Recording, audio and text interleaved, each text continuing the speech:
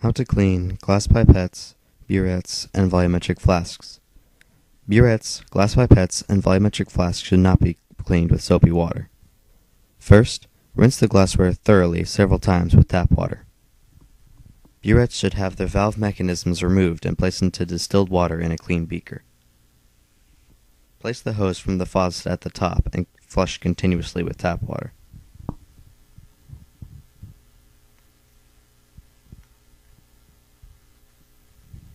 Once you've rinsed it completely, rinse it 2 times with distilled water.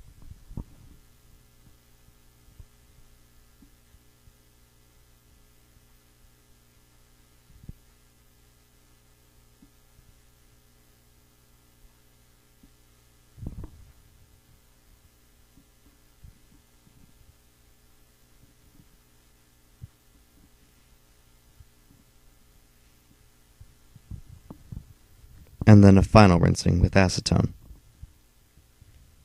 Do not fill the glassware with acetone, just spray it off. This will sheet or get rid of the remaining water.